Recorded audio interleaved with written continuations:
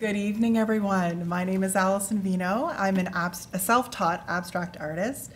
All the art you will see in the slides, that is something that I've created.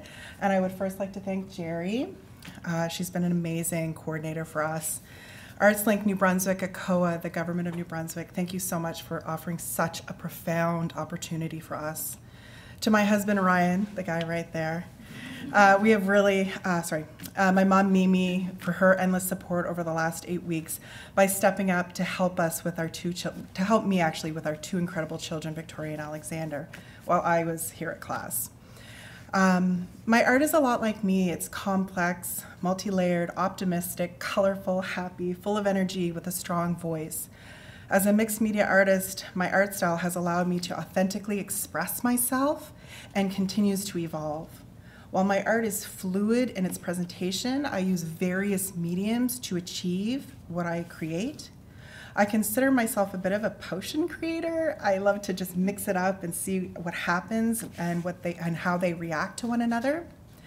My artist journey began very slowly 8 years ago while taking an interior design course during my first pregnancy.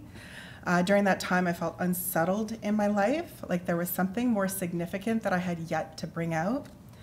I wanted to be a part of the last step that brought a room together, which for me was through the art. I found myself going to the art store a lot, thank you Endeavors, for buying various supplies and mediums for further hands-on experimentation. I needed to create to get my emotions out in a way in which words could not. There were other things going on in my life, but as the years continued, I found myself taking courses by international artists in the small windows of time that I had as a mom raising two children. I had to seek my own answers because nobody locally was creating the way in which I am. I spent countless hours and a lot of money experimenting, learning with each step. Then I started succeeding at finding my style. I am passionate about people, nature, and sites in our beautiful province, New Brunswick. I began selling my art inspired by my community, but I did at that point lack a community of peers. In January 2017, so basically 2 years ago, my artwork was shown at the Penny Gallery at the Charlotte Street Arts Centre, and that led to the opportunity for me to establish myself with connections within a group of emerging artists with common goals. One of the events this group of artists had hosted was called Art is Artist, which was the most challenging show for me to date. Artists were required to create in a different medium, meaning we had to use something totally different than what we typically create with. We did that to prove that no matter what challenge we had was thrown our way as artists, we would be able to say, yes, I'm an artist. The inspiration for the collection came for me for the time spent that with family in St. Andrews by the Sea, where parents feel a little more relaxed, the sun's warmth kissing our faces, breathing that smell, that salty air. Think of the sun kissing the top of the ocean as you're immersed in the water, in that golden hue. Treasure hunting with the children and looking for sea glass takes you to a relaxed place, doesn't it? I chose to create using alcohol inks on Yupo paper, and then I mounted it on a wood panel, and then I applied a clear coat of resin over top for a glass effect.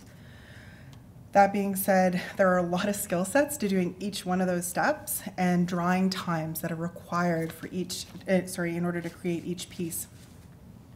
The collection was stunning and sold out except for one piece that I own. It also showed me just how tremendously impactful art can be to help someone through a chapter in their life.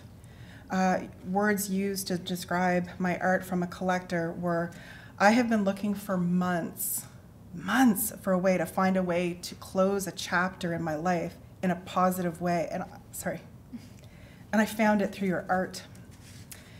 Why did I choose resin for that art show? I chose it because I love a challenge, and the harder it is for some reason, the more I need to seek out answers and make it happen. From alone creating in my art studio in 2017 to now 2019, where local businesses such as AudioCorp are commissioning me, They are inviting me into their spaces to create and trusting me by giving me full creative control to what I create, and I am able to deliver. When I delivered the pieces, as you will see from the slides, that's Jennifer. Trevor and Jennifer, the owners, they announced that they will be expanding their practice to Oromocto. So once the renovations are complete, they would like to invite me to come and create more art for their space. I am so thankful for their support. So thankful. And also for the entire staff's reaction to the art when I brought it in. It was a little overwhelming to see their faces because they had never seen resin before. Please commission me as well for art. Catapult has been so incredibly educational. It's overwhelming how much information came to us in such a short time span. I was able to learn so many things that I will be implementing to my practice and my business, allowing me to really focus on what's important, which is to share my art inspired by our beautiful New Brunswick to the world. This is only the beginning, but I'm ready and excited and driven for 2020. In the short term, I look forward to finishing my studio repairs in my home studio, investing in a camera and marketing so that I can continue to grow my community.